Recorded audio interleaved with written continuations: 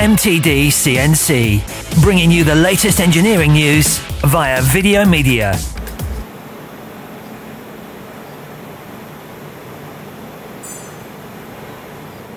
Jeff, it's good to be here at Jones Shipman today. This machine we're going to look at first is the Ultragrind 2000.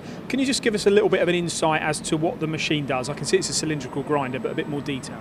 Okay, it's basically, as you say, a cylindrical grinder.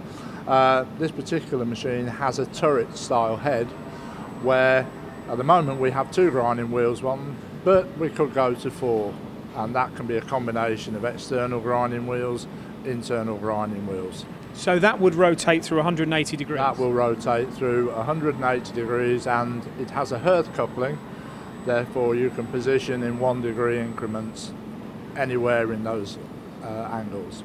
It's quite interesting to see the part that's on here today, because that gives us a good idea of what you would do on this machine. What is it? Basically it's a part for air conditioning to help keep us cool. They're getting bigger and bigger.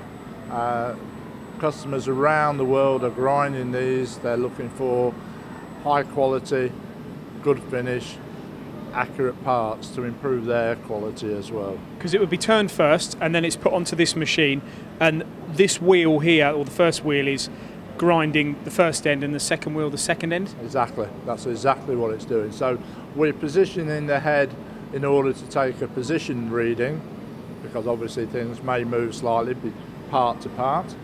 And then the head rotates to the grinding angle for the right hand end, carries out a number of operations, and then will rotate to the left hand side and we'll move down to the left hand end of the component.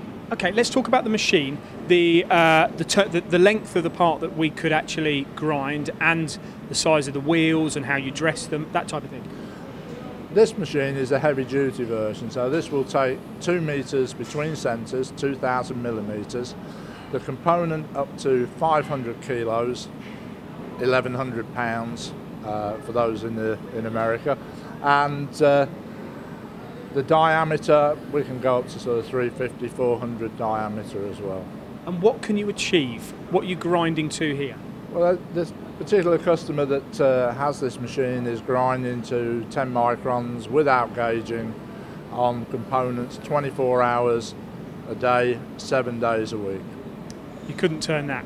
I don't think so, but maybe they'll tell you can. Well, the surface finish is critical as well. Surface finish is down in the 0.2, 8 micro-inch area as a matter of course. So on such a large component, that's quite difficult as well with the balance forces. What would be the cycle time for grinding both ends of this part?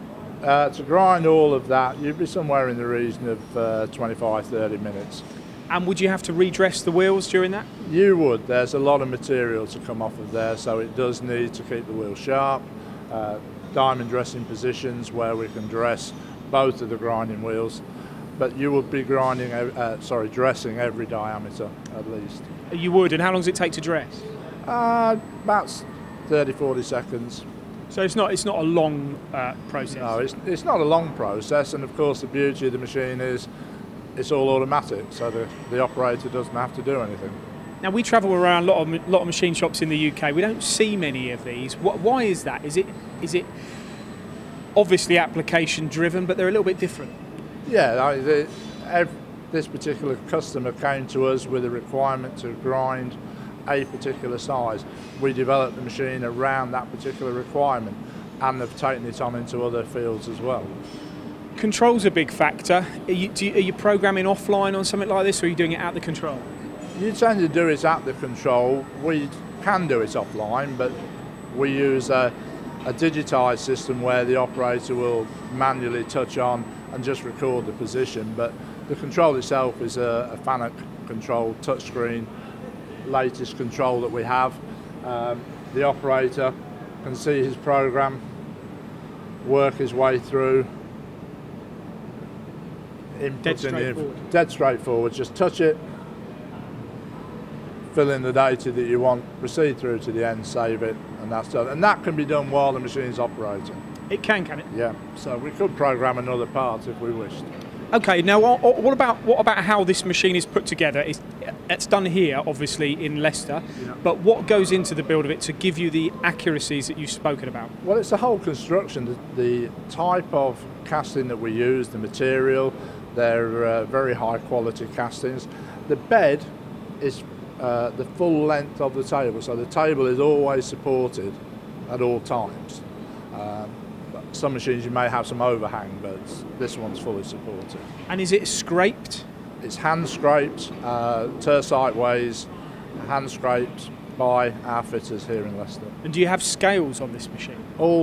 Yes, definitely. Scales on the Z-axis, on the X-axis, there's encoders on the B-axis, on the C-axis. So yeah, we have most of them covered. Brilliant. And is this just the 2000? Is there bigger machines and smaller machines in this range? We do a smaller version. We do a 1 metre machine. That's more for the general purpose work. But again, still with the turret head, with the capability of running 1, 2, 3 or 4 wheels at a time, but slightly smaller components, obviously. And if I was looking to grind a component like this, how would I go about knowing what speed to turn the component at, what speed the wheel is going to run? Is that through my experience, or is the control going to help me with that? There are, it's mainly experience, but we have a range of sort of feeds that you can work within.